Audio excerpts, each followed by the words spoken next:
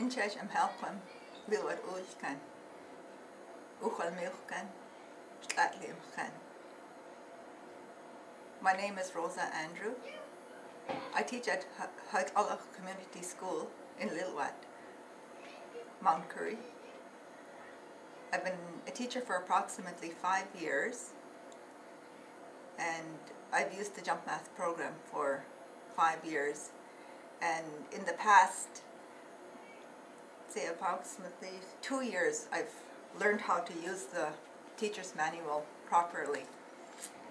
Whereas before that, I didn't realize the importance of using the manual. And once I follow the manual, I'm finding that I'm able to help all the students.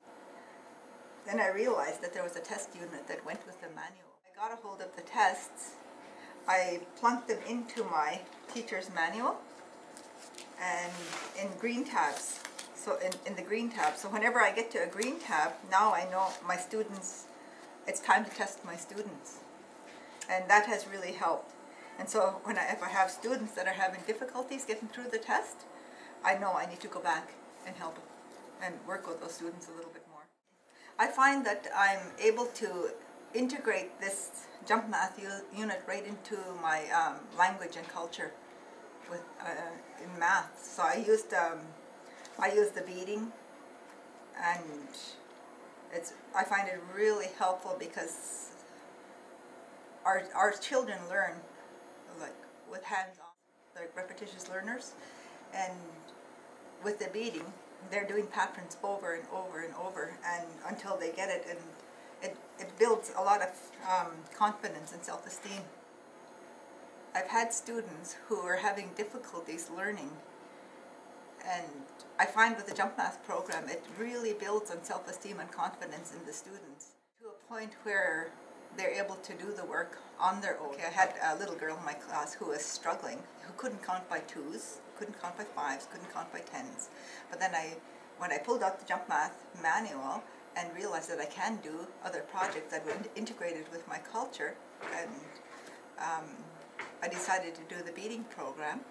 And this little girl, she grasps counting by 5s because I used the 5 beads, and she got the patterns because we made the diamond.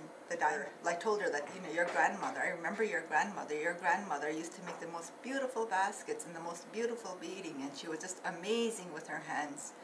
And I told her, I know you can do it because, I seen your grandmother did it. And that gave her confidence in herself that she has it in her. And she took off with it, and she did amazing, she did awesome.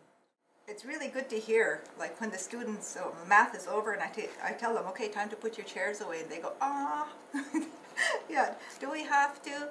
Jump Math has been a really good experience for me, and I really encourage teachers to use it. It is a lot of fun for the students, and it's encouraging. It's gives you a lot of hands-on ideas if you follow the manual, and students love it. And I've seen my students excel in leaps and bounds, and they enjoy it.